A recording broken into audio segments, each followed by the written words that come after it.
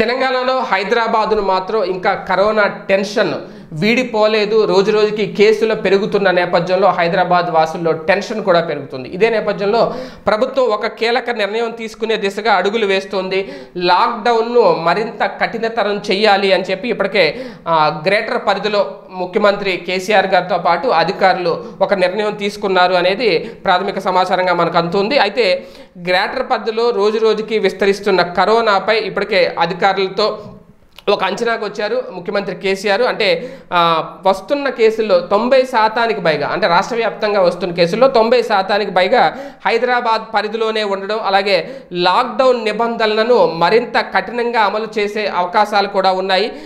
ఇప్పటికే ఈ కరోనా పరిస్థితులను సమీక్షించేందుకు ఒక సమావేశం కూడా ఏర్పాటు చేస్తున్నారు మొత్తం అందరి అధికారులతో ముఖ్యమంత్రి కేసీఆర్. దీన్ని బట్టి పరిస్థితుల మీద ఒక అంచనాకు వస్తారు. అంచనాకు వచ్చిన తర్వాత ఆల్రెడీ ఇప్పటికే కంటైన్మెంట్ జోన్లు ఏవైతే ఉన్నాయో అక్కడ నిబంధనలను చాలా కఠినతరం చేశారు. అయితే ఆ కఠినమైన నిబంధనలను మరింతగా కఠినతరం చేయాలని, ఎందుకంటే తెలంగాణలో 29 వరకు లాక్డౌన్ కొనసాగబోతుంది. ఈ నేపథ్యంలో లాక్డౌన్ అయితే యథాతథంగా అమలు చేసుకుంటూ ముందుకు వెళ్తూ నిబంధనలు మాత్రం కఠినతరం చేయాలి. ఎందుకంటే ఎట్టి పరిస్థితుల్లో ఏ వ్యక్తి బయటకు వచ్చేందుకు వీలు లేకుండా నిబంధనలు అమలు చేయాలి అని చెప్పడం. ఇదే నేపథ్యంలో ఆర్టీసీ సేవలు పునరుద్ధరణకు సంబంధించి కూడా ఒక క్లారిటీ ఇవ్వబోతున్నారు.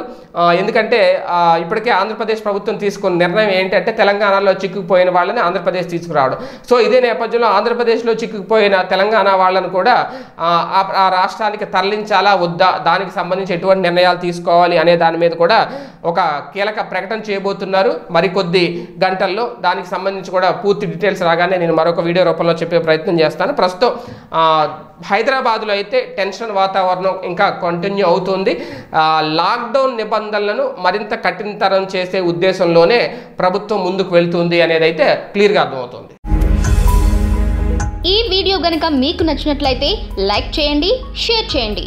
మరిన్ని వీడియోస్ కోసం మా ఛానల్ను సబ్స్క్రైబ్ చేయండి.